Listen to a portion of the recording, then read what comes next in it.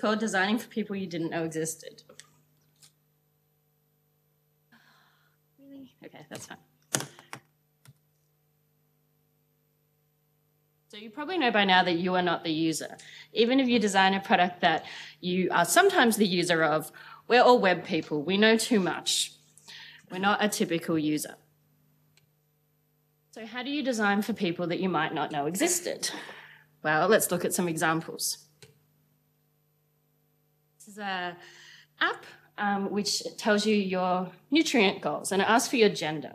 But what it really wants to know is my biological sex, because that's what determines how my body processes different nutrients and chemicals.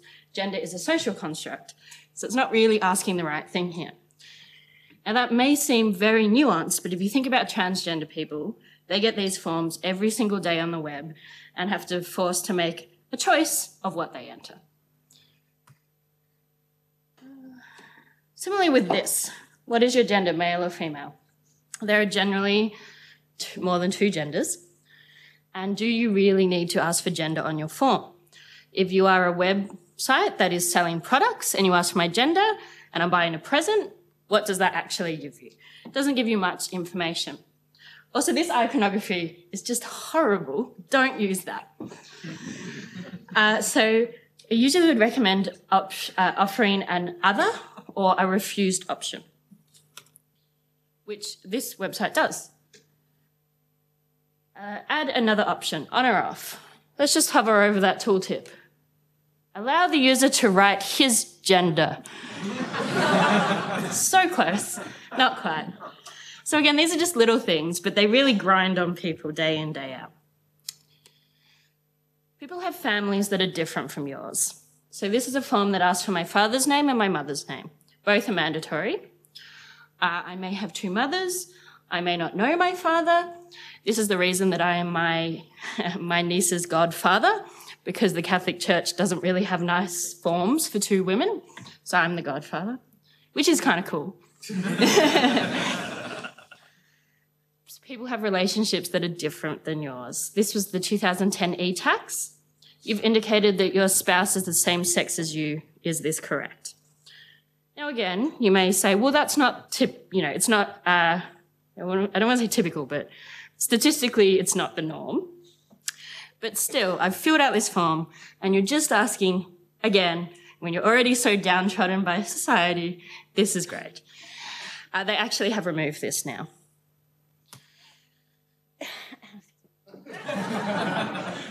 Now, again, I don't necessarily want to be in a relationship with my cousin, but this isn't illegal in many parts of the world, and Facebook doesn't allow it. Facebook also doesn't allow more than one relationship, and obviously there are people in polyamorous relationships, so you need to pick which one's your Facebook official partner, which can lead to some...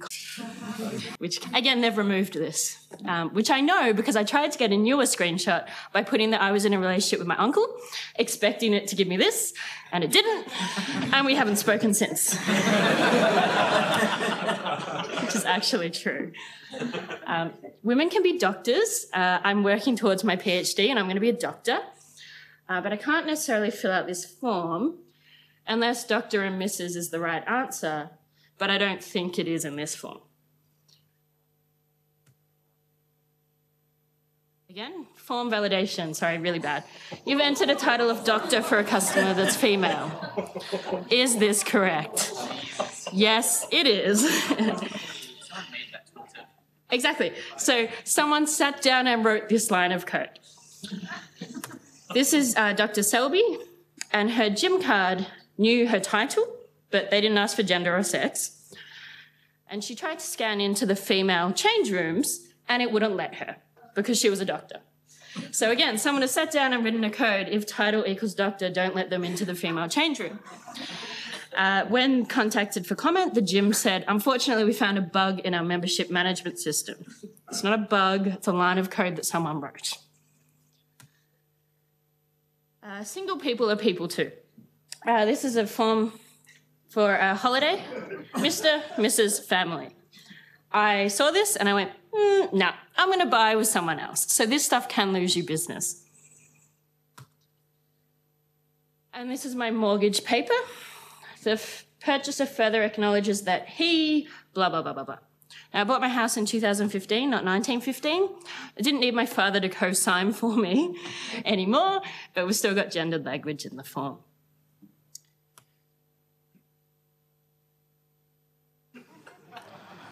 I don't even have anything to say to this one.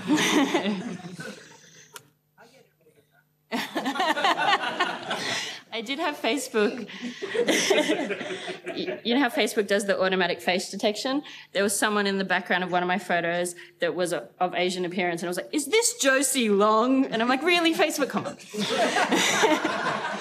So, yeah, that happens a lot, right?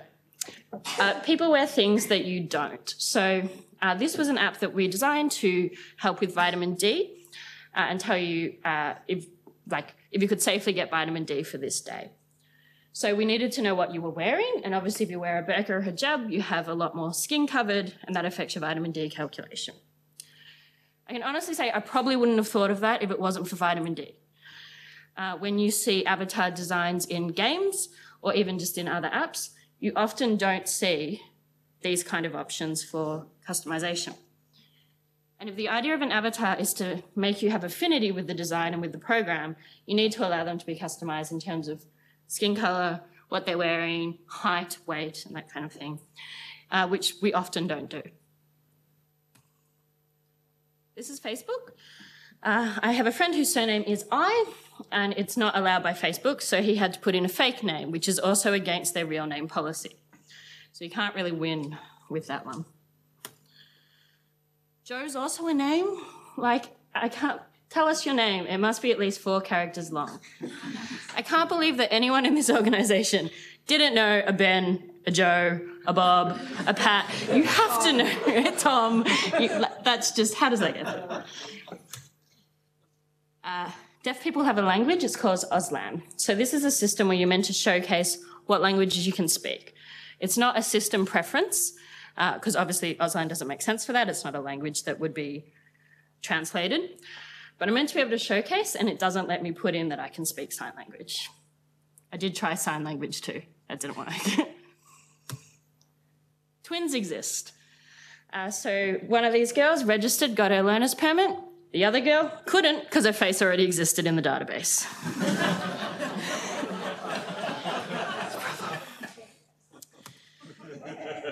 Left-handed people exist. So when YouTube, one of their first apps, 10% of the videos were upside down.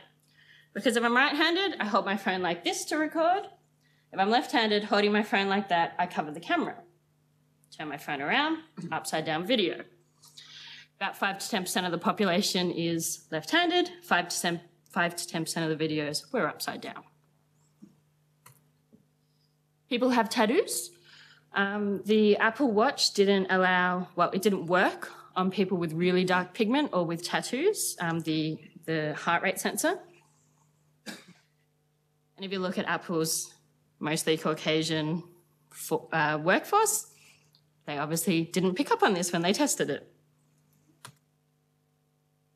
The relatively new-ish Mikey readers, when you touch on, you completely cover the screen, so you can't see what's happening.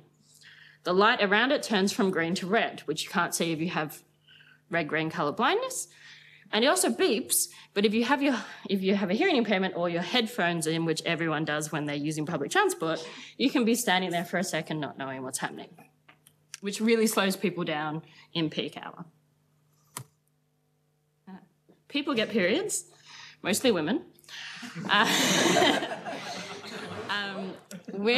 Women have been counting their cycles for probably millennia. Little stars on calendars to tell you when it's coming, or a fake name.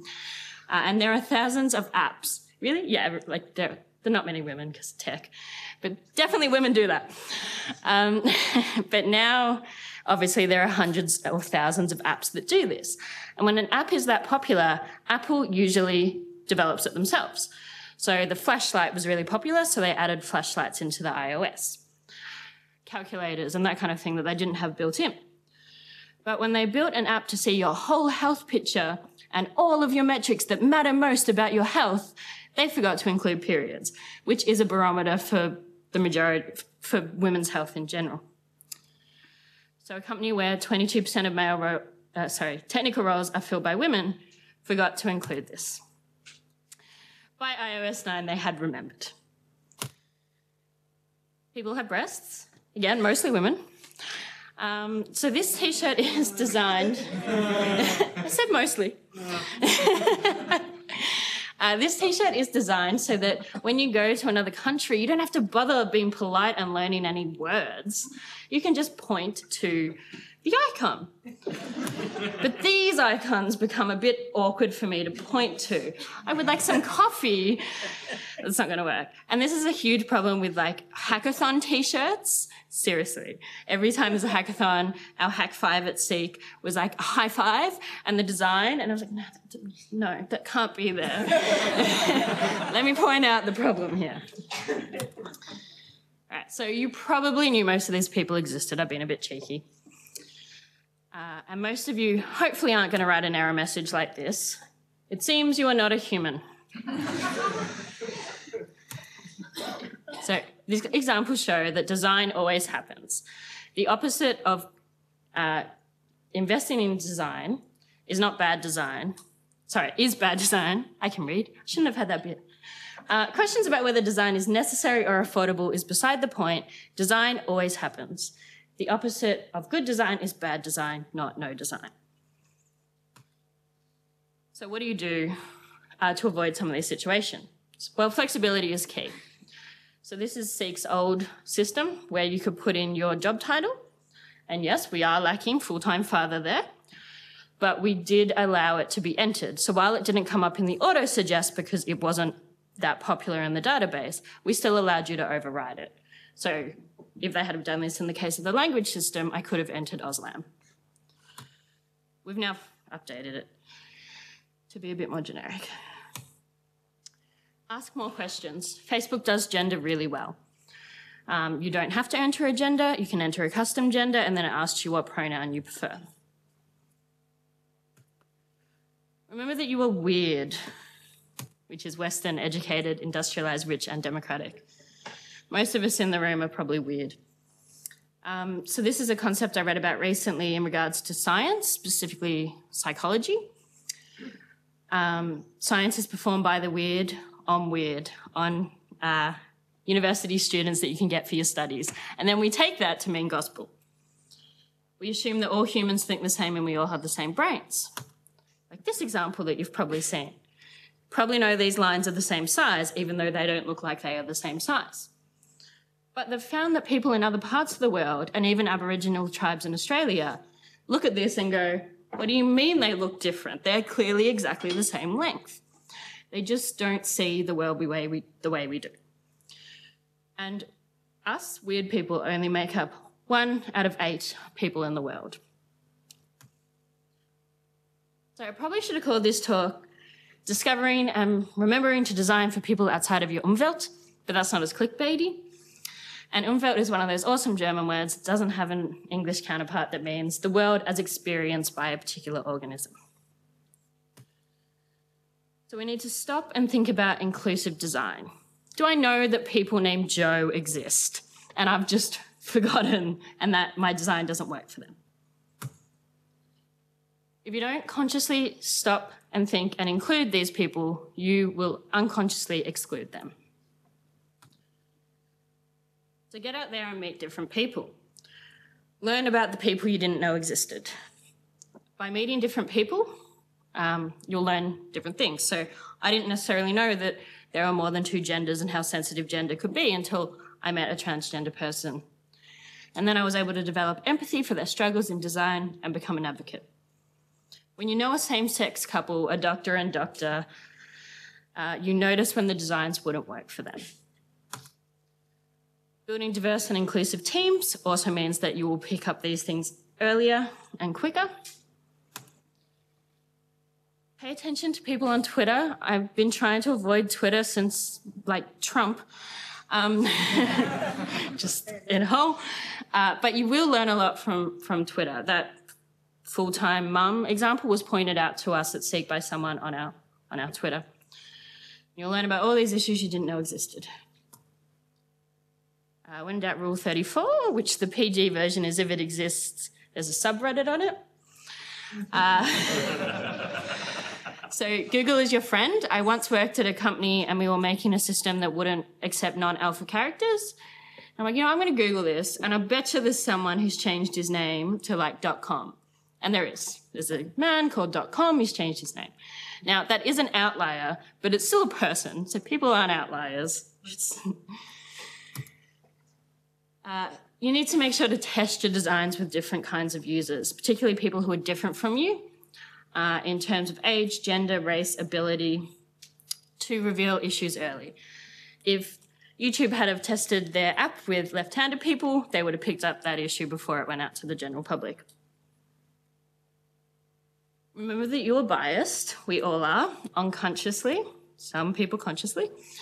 But I'm sure none of you. And so check your assumptions and biases. And you'll be able to do this with diverse teams and with testing with real users. Your assumptions are the windows to the world. Scrub them off once in a while or the light won't come in. Thank you.